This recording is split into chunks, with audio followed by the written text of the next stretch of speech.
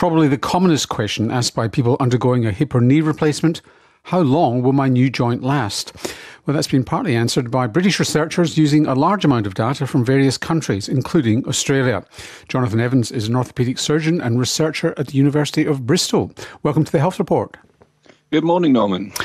So, first of all, just tell us why we haven't known to date how long joints last. Because in Australia, we've had the National Joint Replacement Registry for a long time. Absolutely, yeah. So the main reason we haven't had such a clear answer so far is really the length of time that hip and knee replacements do last. So you really have to wait for all the information to become available before we can give the answer. So where did you get the information from? So what we wanted to do was we put ourselves in the position of a patient, but a patient that had access to all the university databases and information. So we looked everywhere we could in the world to try and put together as much information as we could. Now, the main place that we found this useful information was, as you correctly said, the Australian Joint Registry is a really good resource that's been running for a long time. But really, the forerunners of the National Joint Registries were the countries in Scandinavia, such as Sweden. And so these countries started their registries slightly earlier, which meant that they've got longer-term data. So the most data contributed to our research was from Finland and indeed Australia. So when you crunched the data, let's take hips first of all.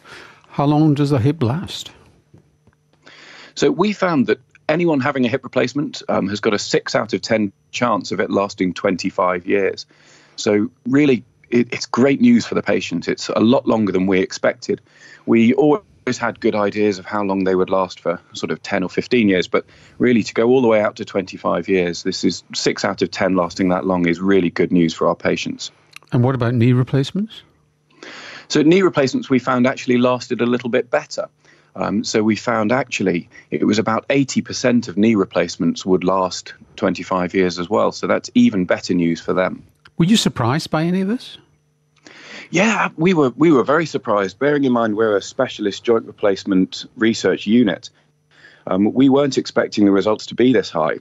We're not quite sure why we weren't expecting them to be this high, but it really is great news for the patients that they can go into an operation with their eyes open, knowing that they've got a 6 out of 10 or an 8 out of 10 chance for hips or knees to last 25 years.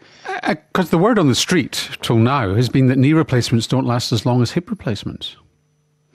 Absolutely. So that is one thing we were expecting from our study. Now, we've got to look at our results with an analytical eye, really. Sorry. And we've got to be quite analytical about our results and think, why is it that those knee replacements seem to last longer? Now, one explanation we could come up with is the fact that what we've looked at specifically is how long are the hip or knee replacements in the patient. Now, unfortunately, it's not always the case that just because a knee replacement or a hip replacement is in a patient that they're successful. Now, it could be that, particularly in the case of knee replacements, that they're still inside the patient, but that patient might not have a full range of function and might have some pain going on. But it's a decision has been made by the patient and the surgeon that they're better off leaving it as it is than trying to change it and improve the situation. So there might be with an artificial hip, they're more likely to do a revision. Yes, so it could be the case that that patient might need a revision, but knees we find in particular, you often don't jump in to revise as quickly as you would with hip replacements. So that's fine. So 6 out of 10 is great news. 6 out of 10 people getting a hip replacement lasts 25 years, 8 out of 10 knees. But what about the 2 out of 10 people with getting a total knee replacement and the 4 out of 10 people getting a hip replacement? What were the predictors of failure and why did they fail?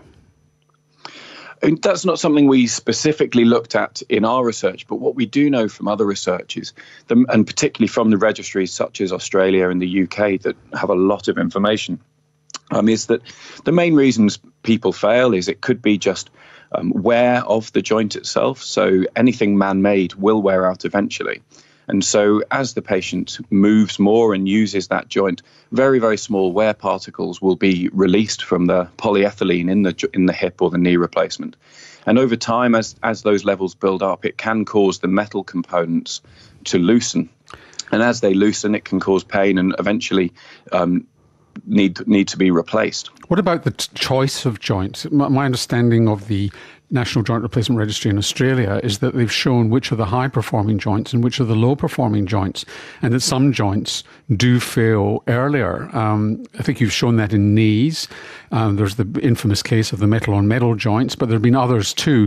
And I think they find that the older hip joints, the more old-fashioned ones, and the cheaper ones last longer. Yeah, so certainly that is the case. Last year in England and Wales, there were 822 different hip replacements put in. And the reason for that is you can have a separate ball and socket put together to create such high numbers of hip and knee, or hip replacements in particular. So we have an idea that there is variation between the different brands of hip replacement and knee replacement that come on the market. Now, the one thing we will say is registries such as the National Joint Registry here and the Australian Joint Registry is that they keep a very close eye out to look to see if there is a particular brand of hip or knee replacement that's not lasting as well.